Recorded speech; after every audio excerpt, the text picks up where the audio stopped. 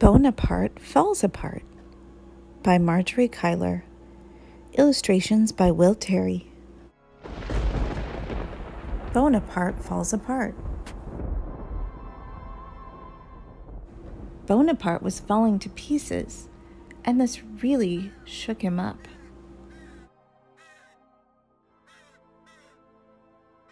Especially when he rode his bike, or played catch, or visited the doctor's office.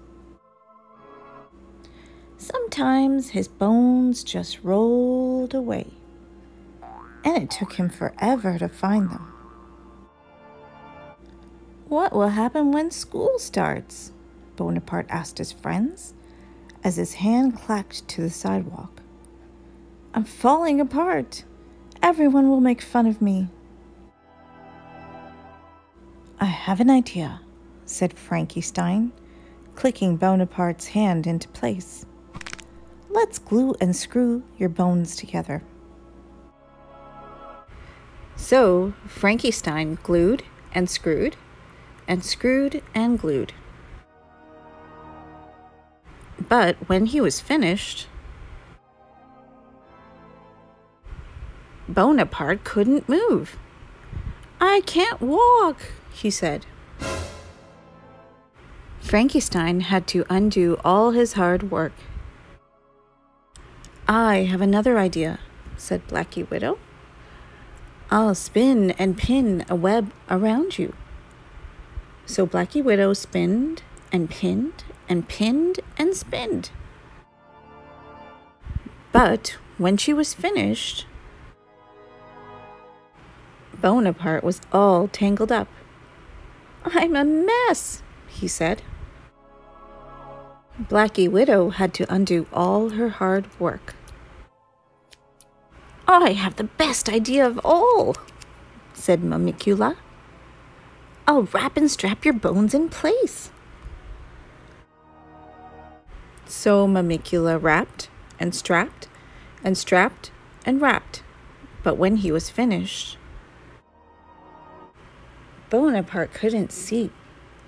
"Where is everybody?" he asked in a muffled voice. Mamicula had to undo all his hard work.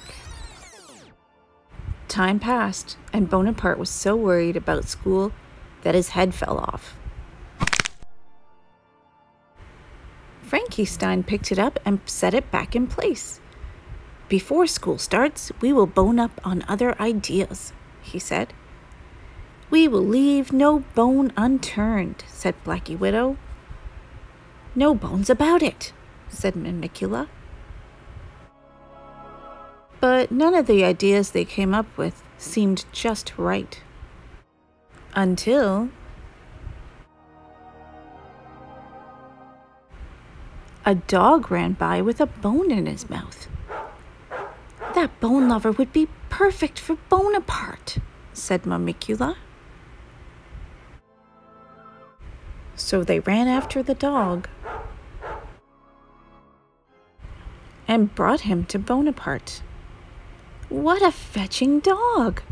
Bonaparte exclaimed. "You can teach him to retrieve your bones," said Frankenstein. "Bonanza," said Bonaparte. "You are my bona fide friends." He named the dog Mandible and spent the next 2 weeks training him. When school started, Bonaparte was still a little worried about what the other kids might think. But Bonaparte was a home-running hit at recess, a jaw-dropping sensation at lunch, and a rib-tickling wonder in science class. Bonaparte could hang loose without anyone making fun of him, and this made him very happy. Clickety-clack. The end.